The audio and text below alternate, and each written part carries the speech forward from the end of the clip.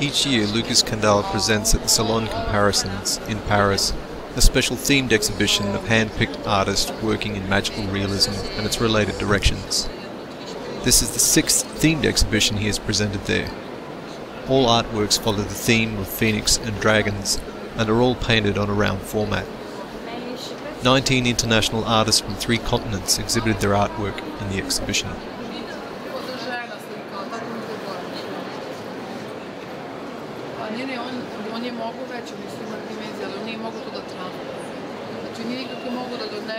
On the day Fantastic Visions visited Phoenix and Dragons, Japanese artist Shoji Tanaka and his wife Seiko also attended and met Lukáš Kándl for the first time.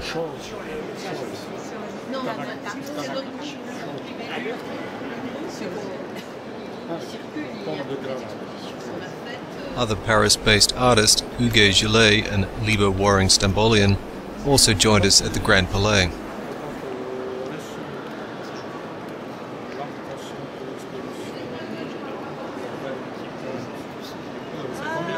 Liebe, who originally joined us at the exhibition as a visitor, quickly fell into the role of translator, providing translations between English and French.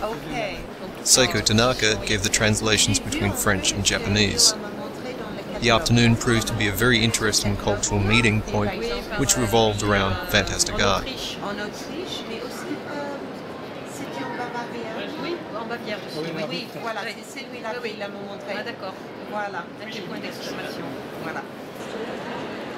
Shoji Tanaka, who was in Paris to curate and open his own group exhibition, La Art Genso, was fascinated and impressed with the artwork in the Phoenix and Dragons exhibition.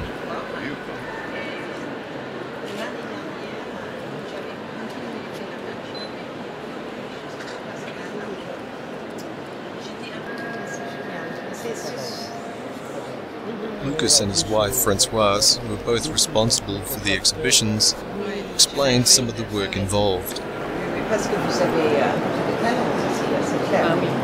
On est très sélectif.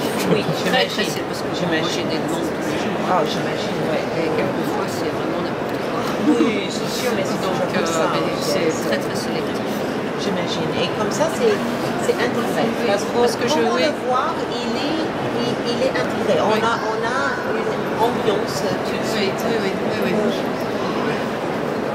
Et puis en plus, je ne veux pas trop d'artistes parce qu'après, on n'a pas les lieux, on peut mettre tout le monde et il faut choisir. Et puis on n'a pas la place après. Après, il faut choisir et les autres ne croient pas moi et c'est difficile. Et aussi, il y a aussi des problèmes techniques parce que acheter un grand camion, j'ai fait des camions Mercedes, et là, on pourrait mettre plus que 5 tableaux. Voilà. Quand on en a 40, c'est déjà formidable, c'est commencé de la pluie. Donc il y a aussi ce problème. Ça, c'est des valises sur les genoux. Oui, voilà. C'est aussi un petit problème, mais c'est le matériel sur les résultats aussi. Oui, parce qu'on ne peut pas faire de voyage. En Allemagne. Oui, j'imagine, c'est trop long. Chaque fois, voyager, installer, on va le chercher. Oui.